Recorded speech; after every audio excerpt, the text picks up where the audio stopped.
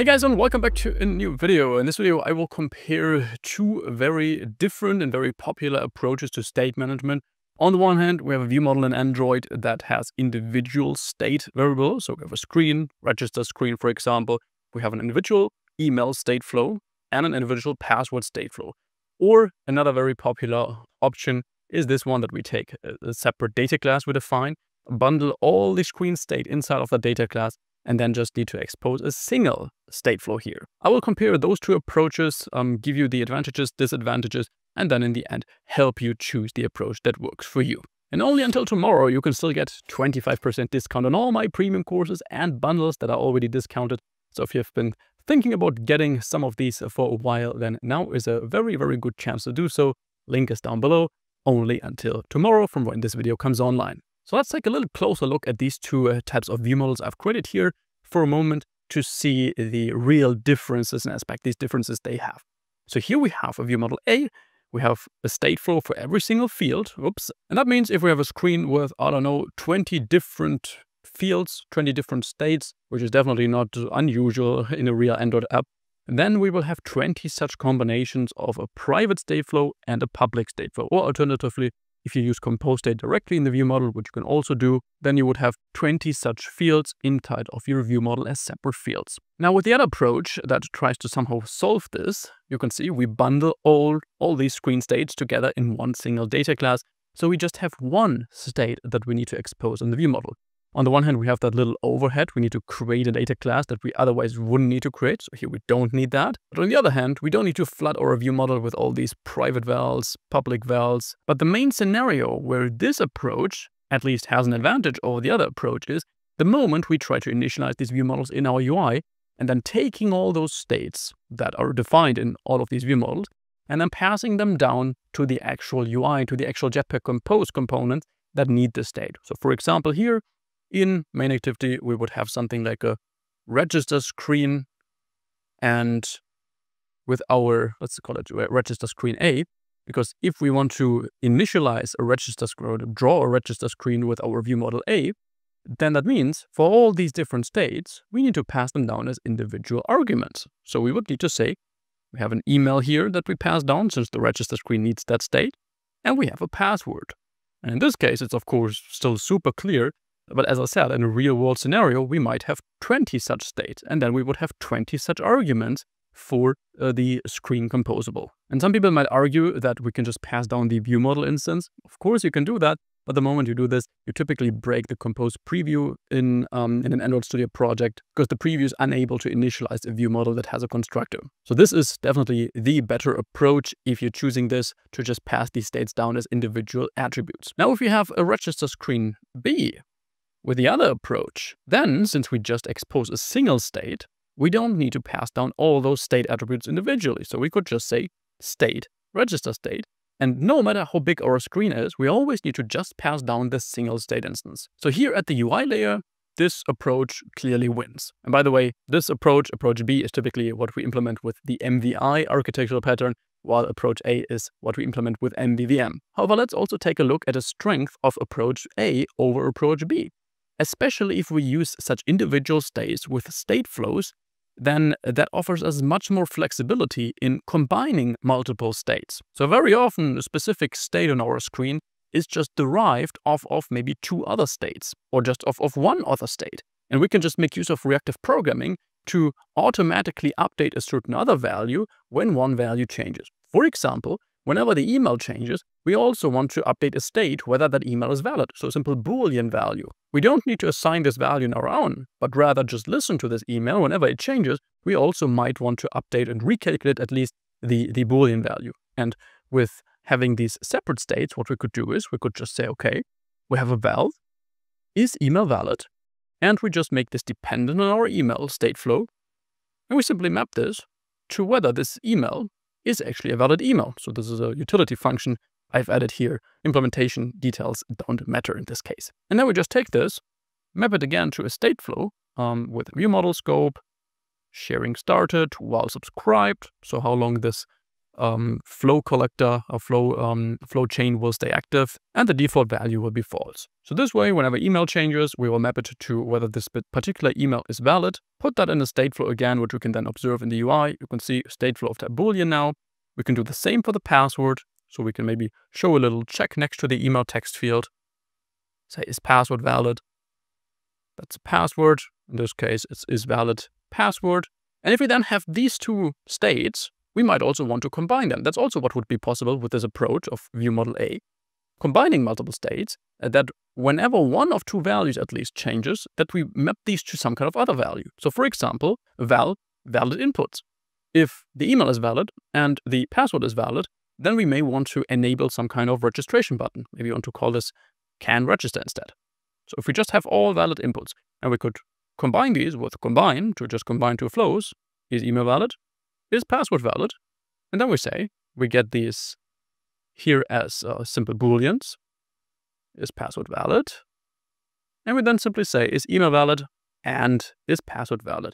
So whenever both these are valid, we will simply cache that result in a stateflow again, same concept, sharing started while subscribed, and the default value is false. So whenever either is email valid changes or is password valid changes, we will recheck if all fields are valid, and if so, we might want to automatically turn on the register button and actually keep in mind to update that on our own whenever one of these values actually changes.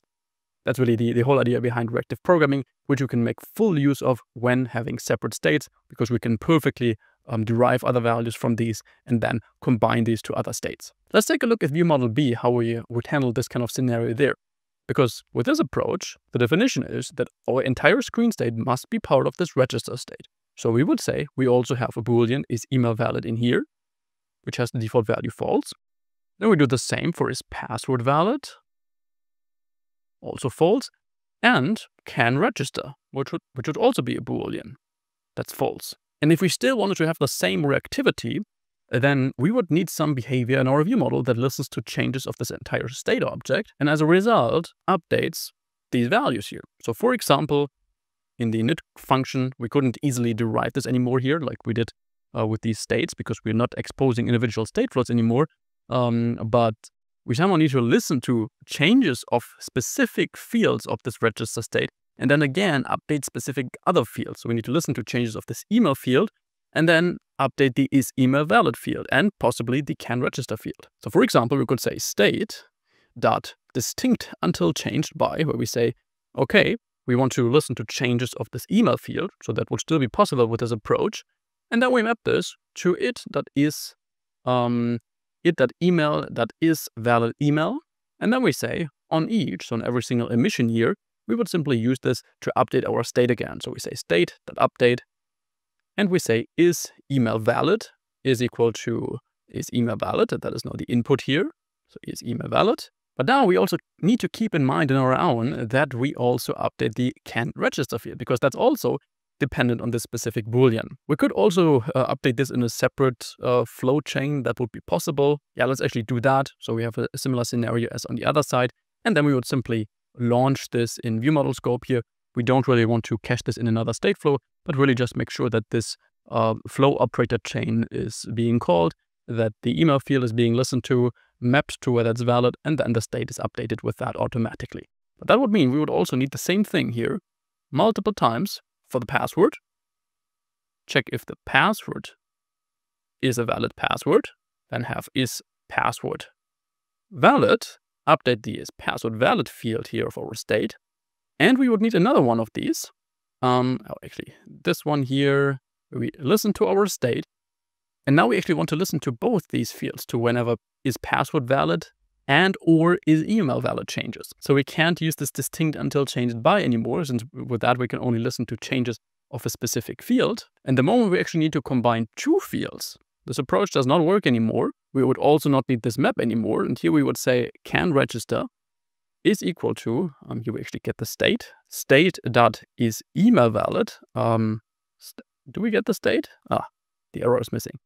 State dot is email valid and state is password valid. So this would now be the kind of equivalent thing. But the thing is, this on each collector here will now be triggered with every single piece of state change. So whenever any field part of the state changes, we will also have to recalculate this Boolean expression here. In this case, it's fairly simple, but sometimes the derived states are more complex. And then now we don't have access to those individual fields as single state flows, which you can flexibly combine, since the flow framework allows that. This will cause these kinds of workarounds here. Well, not workarounds, but scenarios where we have to accept that a certain code is called more frequently than it would have to.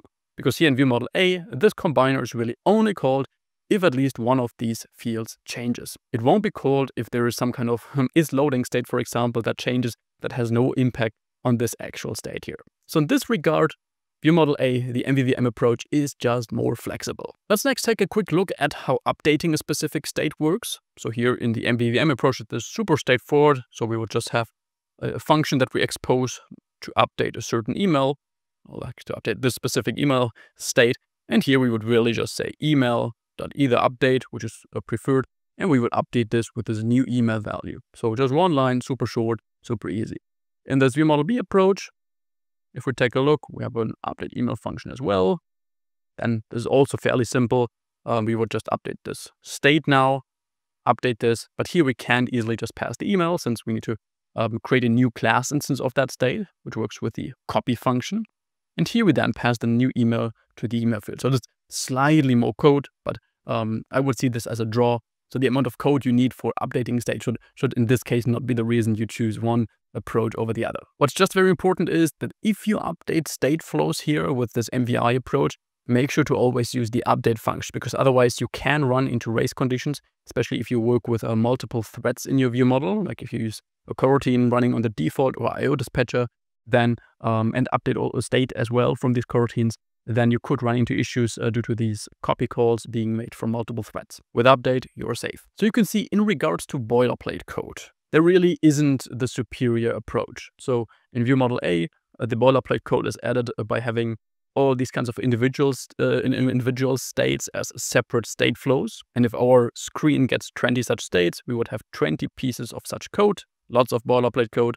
If we have a ViewModel B approach and we take a look at that, well, then defining these individual states itself does not require that much space, since we bundle these together and then just expose a single state. But you can see the moment we actually need this reactivity, we also have quite a lot of boilerplate code, actually a little bit more boilerplate code with reactivity than with the ViewModel A approach. So it's always a little bit dependent on what you're doing. Sometimes you just need a lot of these manually updated states, and sometimes you can make use of a lot of reactive programming for a certain screen. So sometimes the MVVM approach might be a bit more boilerplate heavy, sometimes the MVI approach. So what do I do in my day-to-day work? This is really not to tell you this is the way to do it, the other way is bad.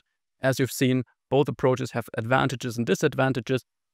I have worked on Android since XML time, since a long time ago. And if you're working on a pure XML project, I would actually stick to the MVVM approach. So having separate states for every single piece of value that can change, because that's an additional disadvantage of the MVI approach in XML projects, that the moment you have a single state, you would listen to this in a flow collector in your UI. And with every single piece of state change, so even if just one value here changes, the entire flow collector would always re-trigger and would always cause recalculations of how the UI would need to look like. It doesn't mean that every single view necessarily gets redrawn, but at least the look of the UI would be recalculated. But with the MVVM approach, you can listen to every single field individually and only react to changes of that specific field when it changes, to only update the email text field, for example, when the email changes, but not the password text field as well. With Jetpack Compose, things have changed a little bit. So Jetpack Compose has a different way of detecting changes in state, and Compose is actually smart enough to also only update those composables that should be changed when one part of the state actually changed. So with Compose, you are on the safe side in regards to performance by using this data class approach, this MVI approach. And that's also the reason why I typically stick to the MVI approach in Compose, because it's just, you reduce your boilerplate code for more complex screens by so much, since you can just pass down the single state instance, not only just to the screen composable, but also to other maybe more complex child composables of the screen. And if you bundle this together with a sealed interface that bundles your user's actions, so things a user could do on the screen, You really just need 2 parameters for a screen, no matter how big and complex that screen is. As I said, otherwise you might have 20 states here being passed down to this screen. In addition, you would have maybe 20 user actions, 20 callbacks you would need to bubble up if you want to do it correctly, if you want the preview to work, if you want to allow isolated UI testing. So for Compose projects, my approach is typically always MVI, having 1 data class for each screen. But again, that does not mean that MVVM is bad. It also doesn't mean that it's bad for Compose. Try out both approaches. I always say, try it out. You have to really experience it yourself. Some people then prefer MVVM, that's cool. Some people prefer MVI, that's cool. Popular approaches are popular for a reason, because they typically do the job. But I hope this served as a good help to decide for yourself. And as I said, if you want me to use such a state management approach in practice in a big project and also learn how you can do this on your own, then check out my courses, because during winter sale only until tomorrow, you can get 25% discount. For example, the Android Essentials bundle, in which we build a really, really big running tracker app with exactly the state management approach that I showed you here. So we'll go much, much deeper into that. But all other courses are also discounted, not just the Essentials course. Check it out. Thanks so much for watching. I will see you back in the next video. Have an amazing rest of your week. Bye-bye.